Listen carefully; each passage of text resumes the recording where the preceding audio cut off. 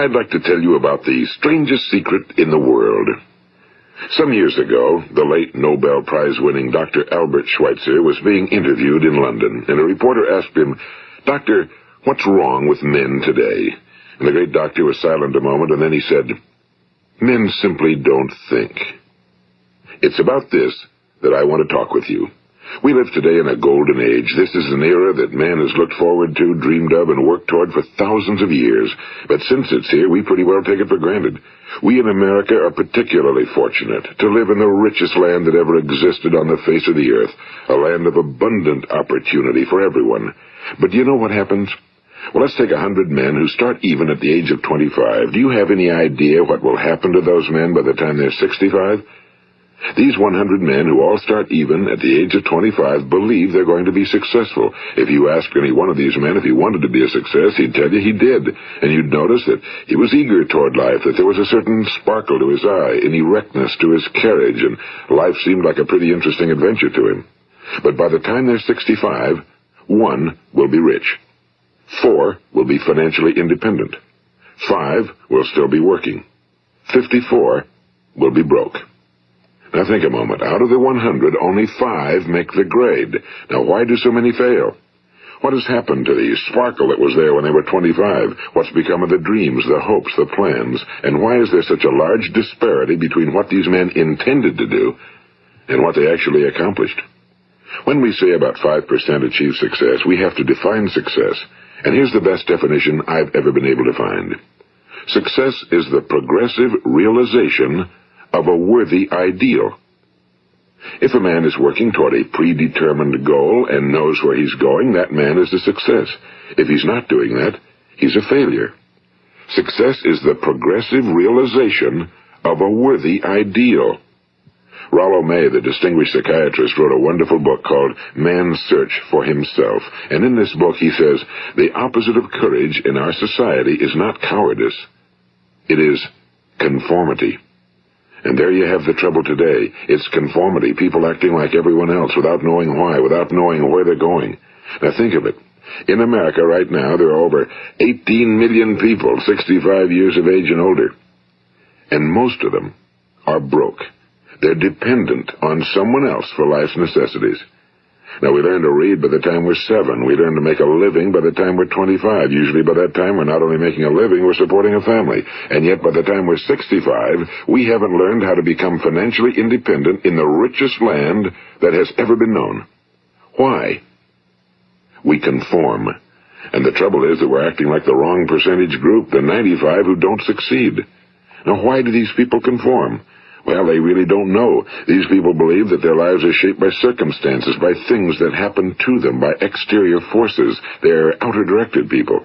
A survey was made one time that covered a lot of men, working men, and these men were asked, "Why do you work? Why do you get up in the morning?"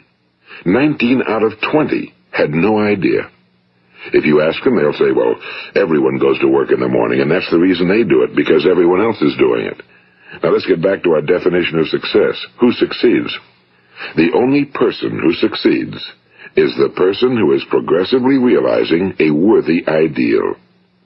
He's the person who says, I'm going to become this, and then begins to work toward that goal. I'll tell you who the successful people are. A success is the school teacher who's teaching school because that's what he or she wants to do. The success is the woman who's a wife and mother because she wanted to become a wife and mother and is doing a good job of it. The success is the man who runs the corner gas station because that was his dream. That's what he wanted to do.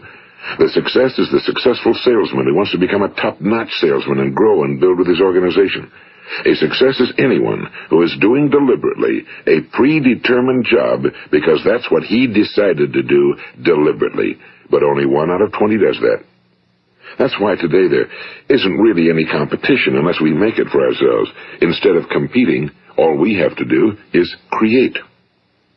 You know, for 20 years, I looked for the key which would determine what would happen to a human being. Was there a key I wanted to know which would make the future a promise that we could foretell to a large extent? Was there a key that would guarantee a person's becoming successful if he only knew about it and knew how to use it? Well, there is such a key, and I've found it. Have you ever wondered why so many men work so hard and honestly without ever achieving anything in particular, and others don't seem to work hard and yet seem to get everything?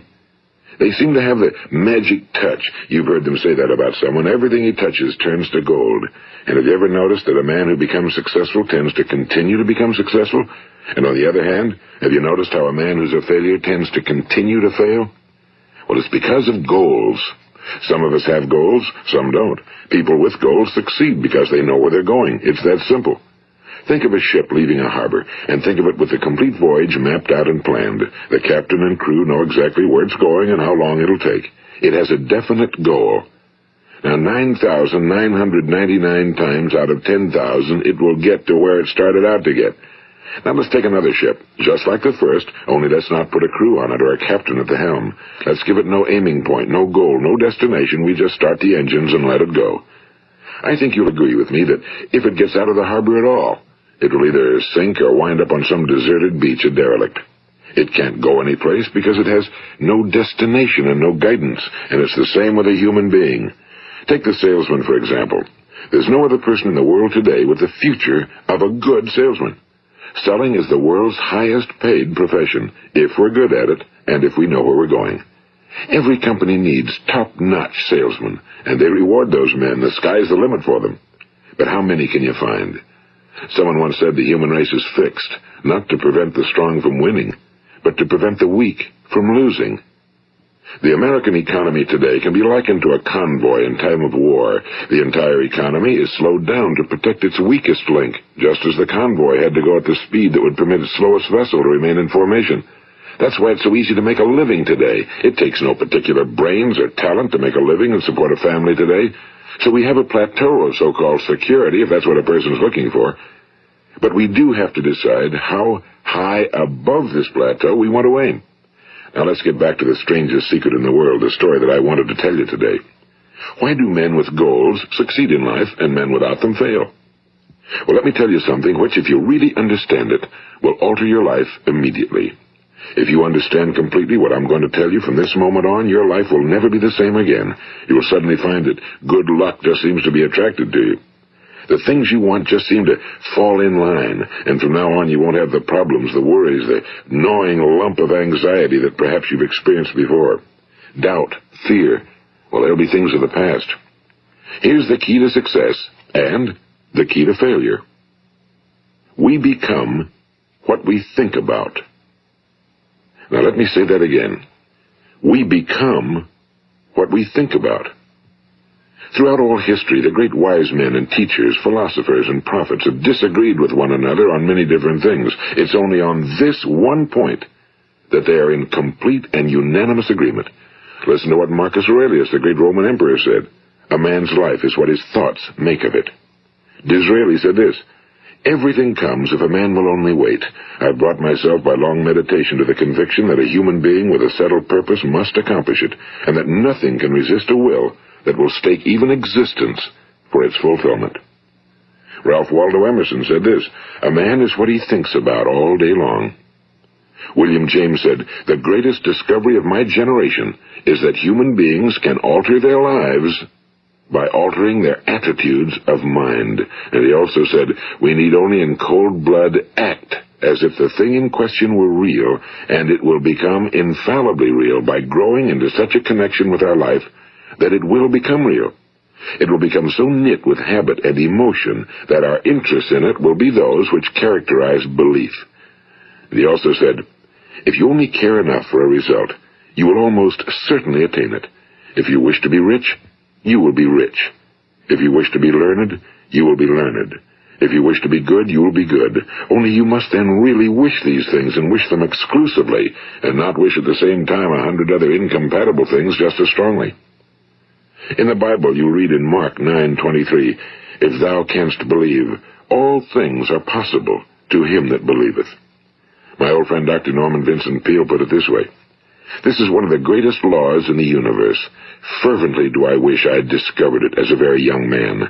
It dawned upon me much later in life, and I found it to be one of the greatest, if not my greatest discovery outside of my relationship to God.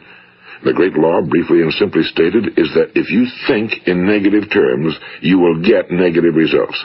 If you think in positive terms, you will achieve positive results. That is the simple fact, he went on to say, which is at the basis of an astonishing law of prosperity and success. In 3 words, believe and succeed. William Shakespeare put it this way: our doubts are traitors and make us lose the good we oft might win by fearing to attempt.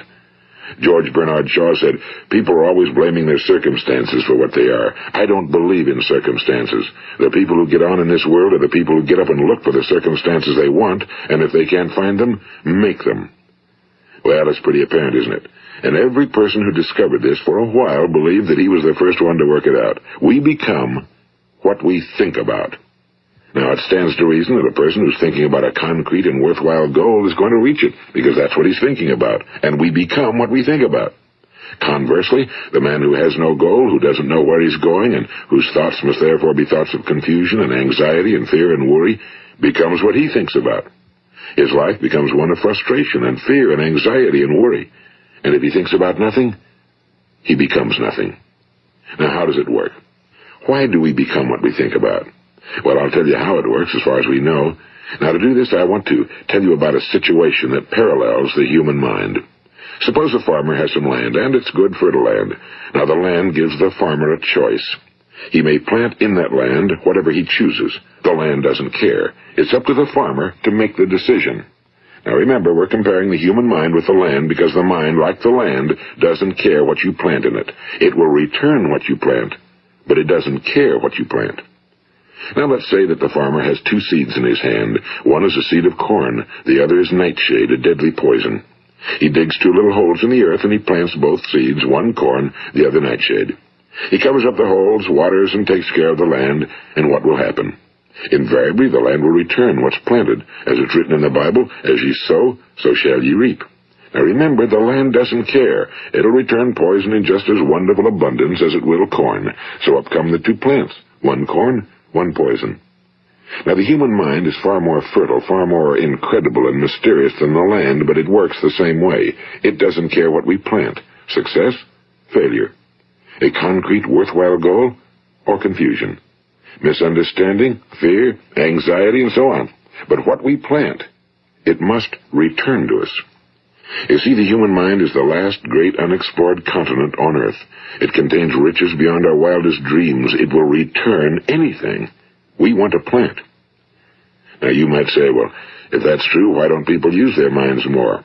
Well, I think they figured out an answer to that one, too. Our mind comes as standard equipment at birth. It's free, and things that are given to us for nothing we place little value on. Things that we pay money for, we value. The paradox is that exactly the reverse is true. Everything that's really worthwhile in life came to us free. Our minds, our souls, our bodies, our hopes, our dreams, our ambitions, our intelligence, our love of family and children and friends and country, all these priceless possessions are free.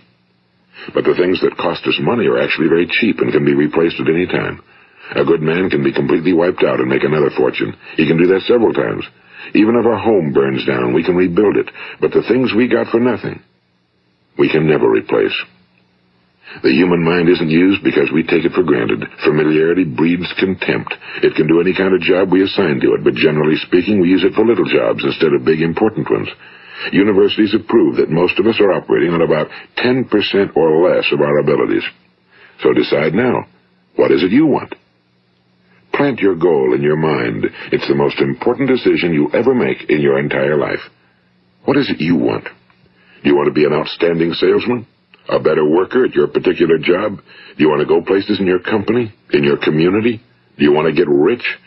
All you've got to do is plant that seed in your mind, care for it, work steadily toward your goal, and it will become a reality. It not only will, there's no way that it cannot. You see, that's a law, like the laws of Sir Isaac Newton, the laws of gravity. If you get on top of a building and jump off, you'll always go down. You'll never go up, and it's the same with all the other laws of nature. They always work. They're inflexible. Think about your goal in a relaxed, positive way. Picture yourself in your mind's eye as having already achieved this goal. See yourself doing the things you will be doing when you've reached your goal. Ours has been called the phenobarbital age, the age of ulcers and nervous breakdowns and tranquilizers. At a time when medical research has raised us to a new plateau of good health and longevity, far too many of us worry ourselves into an early grave trying to cope with things in our own little personal ways without learning a few great laws that will take care of everything for us. These things we bring on ourselves through our habitual way of thinking. Every one of us is the sum total of his own thoughts. He is where he is because that's exactly where he really wants to be, whether he'll admit that or not. Each of us must live off the fruit of his thoughts in the future, because what you think today and tomorrow, next month and next year, will mold your life and determine your future. You're guided by your mind. I remember one time I was driving through eastern Arizona, and I saw one of those giant earth-moving machines roaring along the road at about 35 miles an hour with what looked like 30 tons of dirt in it. A tremendous, incredible machine, and there was a little man perched way up on top with the wheel in his hands guiding it. And as I drove along, I was struck by the similarity of that machine to the human mind. Just suppose you're sitting at the controls of such a vast source of energy. Are you going to sit back and fold your arms and let it run itself into a ditch? Or are you going to keep both hands firmly on the wheel and control and direct this power to a specific, worthwhile purpose? It's up to you. You're in the driver's seat. You see, the very law that gives us success is a two-edged sword. We must control our thinking. The same rule that can lead a man to a life of success, wealth, happiness, and all the things he ever dreamed of for himself and his family. That very same law can lead him into the gutter. It's all in how he uses it, for good or for bad. This is the strangest secret in the world. Now, why do I say it's strange, and why do I call it a secret? Actually, it isn't a secret at all. It was first promulgated by some of the earliest wise men, and it appears again and again throughout the Bible, but very few people have learned it, understand it. That's why it's strange, and why for some equally strange reason it virtually remains a secret. I believe that you could go out and walk down the main street of your town and ask one man after another what the secret of success is, and you probably wouldn't run into one man in a month who could tell you. Now, this information is enormously valuable to us if we really understand it and apply it. It's valuable to us not only for our own lives, but the lives of those around us, our families, employees, associates, and friends. Life should be an exciting adventure. It should never be a bore. A man should live fully, be alive. He should be glad to get out of bed in the morning. He should be doing a job he likes to do because he does it well. One time I heard Grove Patterson, the great late editor-in-chief of the Toledo Daily Blade, make a speech, and as he concluded his speech, he said something I've never forgotten. He said, "My years in the newspaper business have convinced me of several things. Among them, that people are basically good, and that we came from someplace, and we're going someplace. So we should make our time here an exciting adventure. The architect of the universe didn't build a stairway leading nowhere." And the greatest teacher of all, the carpenter from the plains of Galilee, gave us the secret time and time again. As ye believe, so shall it be done unto you. I've explained the strangest secret in the world and how it works. Now, on this side, I want to explain how you can prove to yourself the enormous returns possible in your own life by putting this secret to a practical test. I want you to make a test that will last 30 days. It isn't going to be easy, but if you'll give it a good try, it will completely change your life for the better. Now, back in the 17th century, Sir Isaac Newton, the English mathematician and natural philosopher, gave us some natural laws of physics which apply as much to human beings as they do to the movement of bodies in the universe. And one of these laws is that for every action, there is an equal and opposite reaction. Simply stated, as it applies to you and me, it means we can achieve nothing without paying the price. The results of your 30-day experiment will be in direct proportion to the effort you put forth. To be a doctor, you must pay the price of long years of difficult study. To be successful in selling, and remember that each of us succeeds to the extent of his ability to sell. Selling our families on our ideas, selling education in schools, selling our children on the advantages of living the good and honest life, selling our associates and employees on the importance of being exceptional people. To, of course, the profession of selling itself. But to be successful in selling our way to the good life, we must be willing to pay the price. Now, what is that price? Well, it's many things. First, it's understanding emotionally, as well as intellectually, that we literally become what we think about, that we must control our thoughts if we're to control our lives.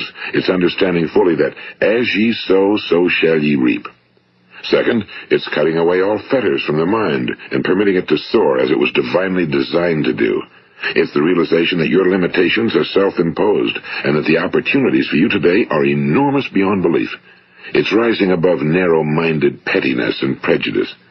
And third, it's using all your courage to force yourself to think positively on your own problem, to set a definite and clearly defined goal for yourself, to let your marvelous mind think about your goal from all possible angles, to let your imagination speculate freely upon many different possible solutions, to refuse to believe that there are any circumstances sufficiently strong to defeat you in the accomplishment of your purpose, to act promptly and decisively when your course is clear, and to keep constantly aware of the fact that you are, at this moment, standing in the middle of your own acres of diamonds, as Russell Conwell used to point out.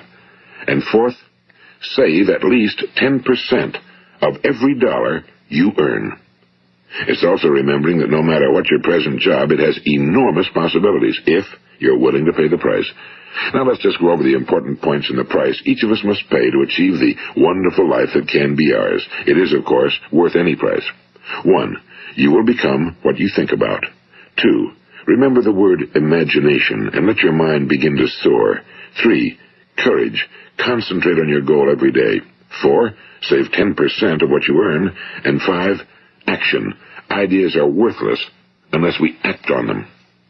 Now, I'll try to outline the 30-day test I want you to make. Keep in mind that you have nothing to lose by making this test and everything you could possibly want to gain.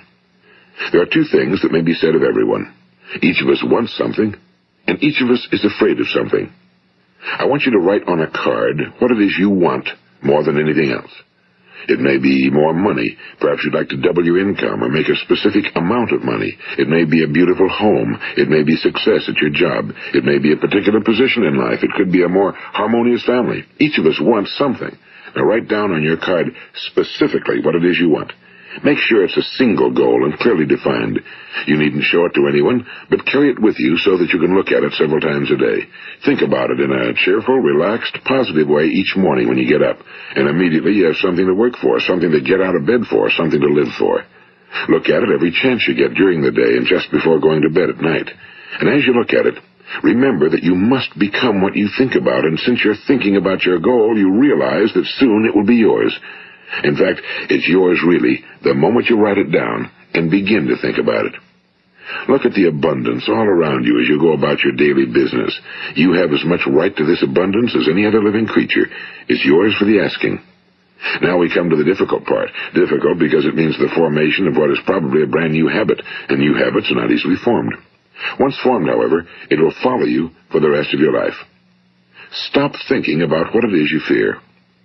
Each time a fearful or negative thought comes into your consciousness, replace it with a mental picture of your positive and worthwhile goal. And there will come times when you'll feel like giving up.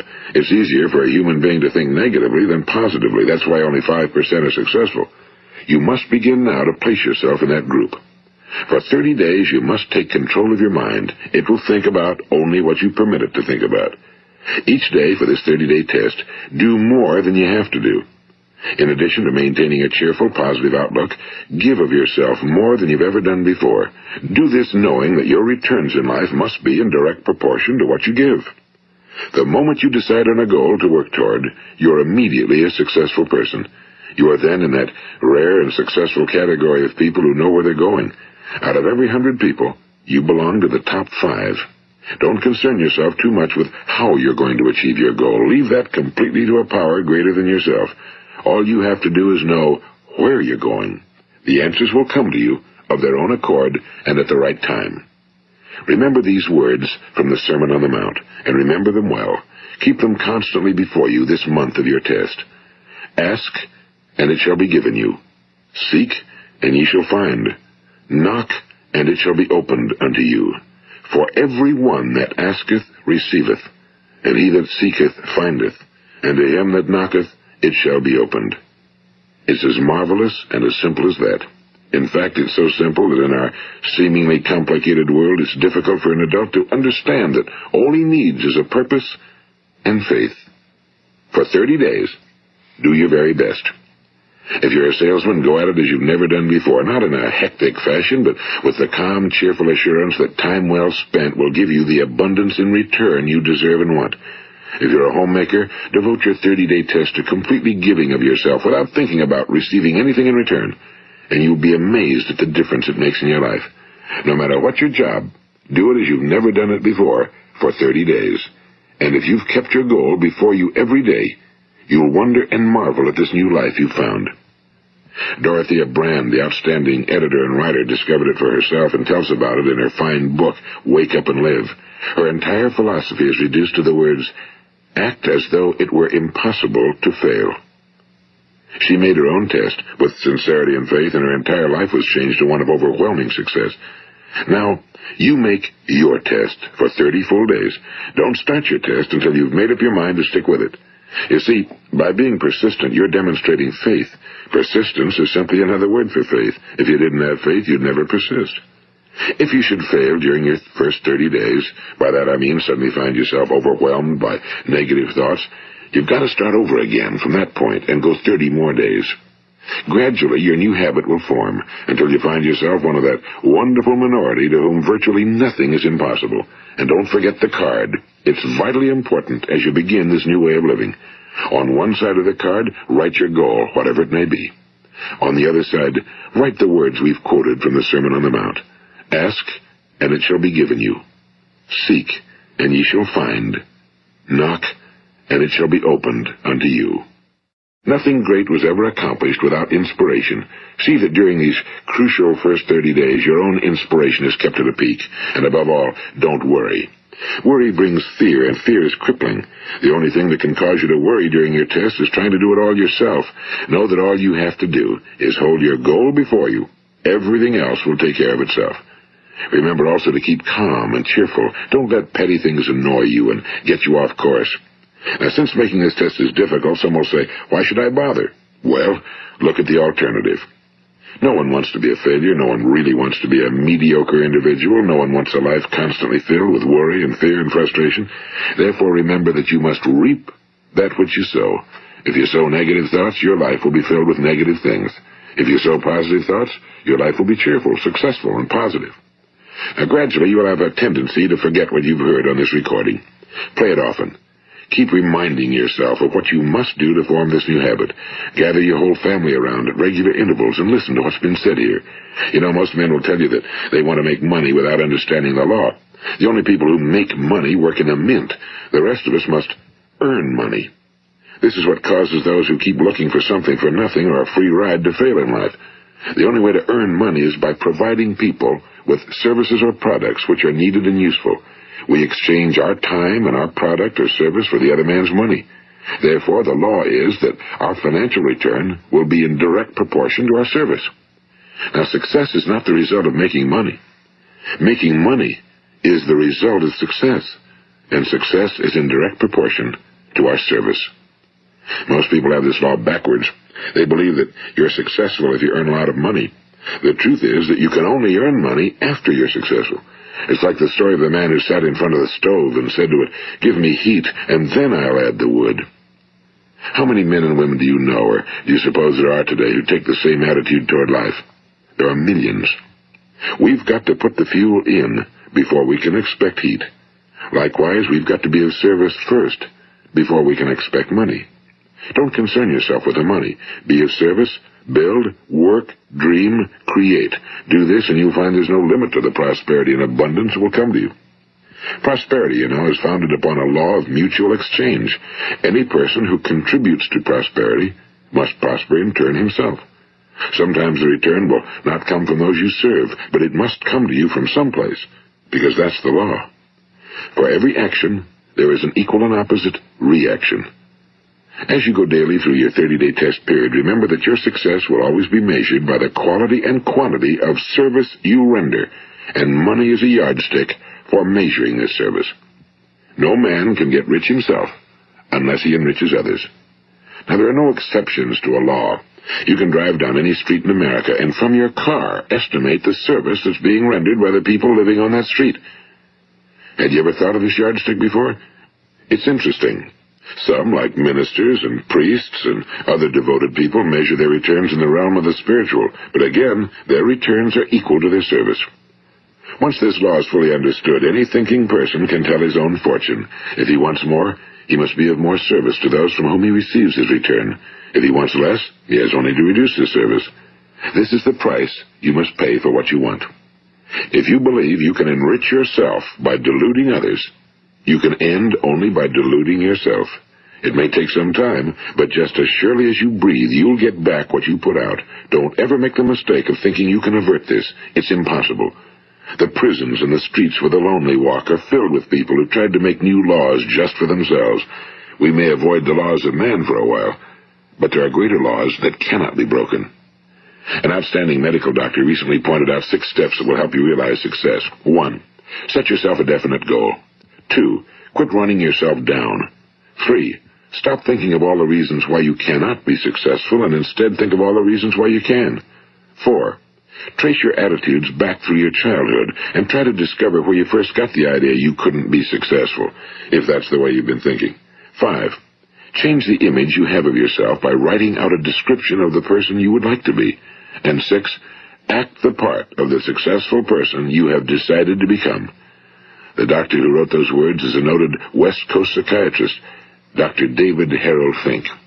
Do what the experts since the dawn of recorded history have told you you must do. Pay the price by becoming the person you want to become. It's not nearly as difficult as living unsuccessfully. Make your 30-day test, then repeat it again, and each time it will become more a part of you until you'll wonder how you could ever have lived any other way. Live this new way and the floodgates of abundance will open and pour over you more riches than you may have dreamed existed. Money? Yes, lots of it. But what's more important, you'll have peace. You'll be in that wonderful minority who lead calm, cheerful, successful lives. Start today. You have nothing to lose, but you have a whole life to win. This is Earl Nightingale, and thank you.